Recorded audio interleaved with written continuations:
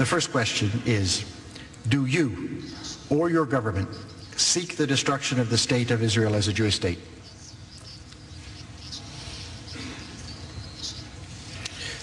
ما دوستدار همه ملت‌ها هستیم. We love all nations. We are friends with the Jewish امروز people. یهودیان فراوانی There در are ایران many Jews با آرامش in و Iran living امنیت زندگی peacefully می‌کنند. with security. بدانید در You قانون must ایران understand that در in our انتخابات کنگره و constitution, in مجلس our laws, in the parliamentary elections, for every 150,000 people, we get one representative in the parliament. For the Jewish community, for 1/5 of this number, they still get one independent representative in the parliament. So our proposal to the Palestinian plight is a humanitarian and democratic proposal. What we say is that to solve this 60-year problem, we must allow the Palestinian people to decide about its future for itself. This is compatible with the spirit of the Charter of the United Nations and the fundamental principles enshrined in it. We must allow Jewish Palestinians, Muslim Palestinians, and Christian Palestinians to determine their own fate themselves through a free referendum. Whatever they choose as a nation, everybody should accept and respect. Nobody should interfere in the affairs of the Palestinian nation. Nobody should sow the seeds of discord. Nobody should spend tens of billions of dollars equipping and arming one group there. We have allow the Palestinian nation to decide its own future, to have the right to self-determination for itself. This is what we are saying as the Iranian nation. Mr. President, I think many members of our audience would like to hear clearer answers to that question. That is,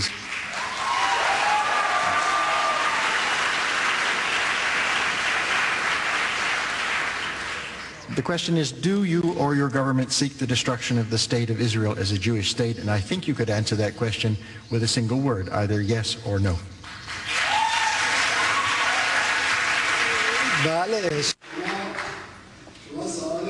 You ask the question and then you want the answer the way you want to hear it. Well, this isn't really a free flow of information.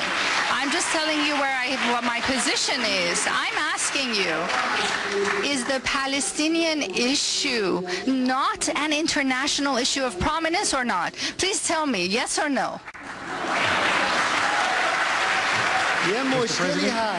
There's a plight of a people. The answer to your question is yes. Well, thank you for your cooperation. We recognize there's a problem there that's been going on for 60 years. Everybody provides a solution, and our solution is a free referendum. Let this referendum happen, and then you'll see what the results are. Let the people of Palestine freely choose what they want for their future. And then what you want in your mind to happen there will happen and will be realized. Which was posed by President Bollinger earlier and comes from a number of other students. Why is your government providing aid to terrorists? Will you stop doing so and permit international monitoring to certify that you have stopped?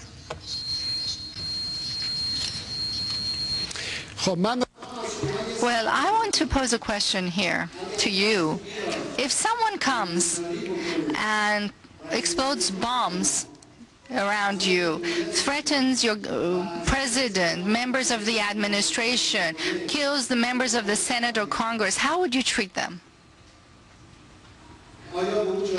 Would you award them, or would you name them a terrorist group? Well, it's clear. You would call them a terrorist. My dear friends, the Iranian nation is a victim of terrorism. 26 سال For قبل 26 years ago, در کنار محل کار من where I work, close to where I در یک work, عملیات in a تروریستی terrorist operation, the elected president of the Iranian nation and the elected prime minister of Iran یک عملیات بمبگذاری lost their lives سوختند و in زغال a شدند. bomb explosion. They turned into ashes. A month later, in another terrorist operation, 72 members of our parliament and high-ranking officials, including 4 ministers and 8 deputy ministers' bodies were shattered into pieces as a result of terrorist attacks. Within 6 months, over 4,000 Iranians lost their lives, assassinated by terrorist groups. All this carried out by the hand of one single terrorist group. Regretfully, that same terrorist group now, today, in your country, is being operating under the support of the U.S. administration, working freely, distributing declarations freely, and their camps in Iraq are supported by the U.S. government. They are secured by the U.S. government. Our nation has been harmed by terrorist activities. We were the first nation that objected to terrorism and the first to uphold the need to fight terrorism. Mr. President, a number of people have asked. We need to address the root causes of terrorism and eradicate those root causes. We live in the Middle East. For us, it's quite clear which powers sort of incite terrorists, support them, fund them. We know that. Our nation, the Iranian nation through history, has always extended a hand of friendship to other nations. We're a cultured nation. We don't need to resort to terrorism. We've been victims of terrorism ourselves. And it's regrettable that people who argue they're fighting terrorism, instead of supporting the Iranian people and nation, instead of fighting the terrorists that are attacking them, they're supporting the terrorists. And then turn the fingers to us. This is most regrettable.